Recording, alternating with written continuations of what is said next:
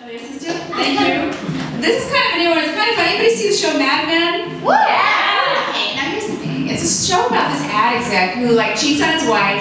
He's mean to his mistress and underpays his secretary. So of course everybody loves him. And I understand why men love him, but then I realized that women love the show too. And I think it's because of the great fashions and the daydreaming. So here's the day I came up with. You can get on board with that. So come on.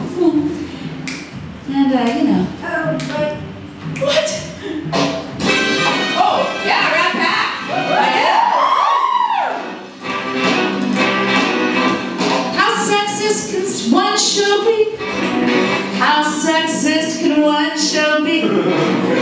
It's a tribute to a time when a woman could only be a wife or a secretary. Baby boomers love their moms, so they think this show's the bomb. She take the Valium waiting for that bum and drink down her third martini.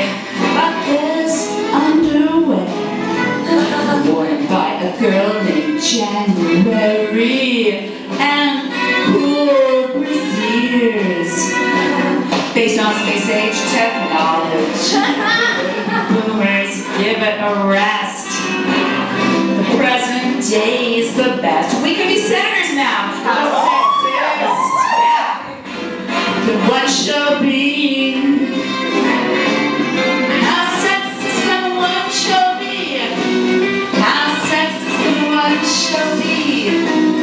Don Draper is hot, so I forgot he's committing misogyny. That's what the women.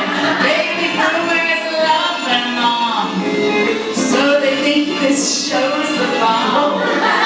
Take a Valium, waiting for that bomb, and drink down her sixth martini.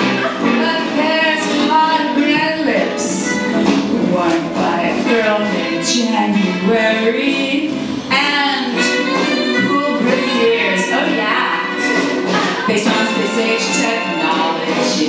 Baby boomers give it a rest.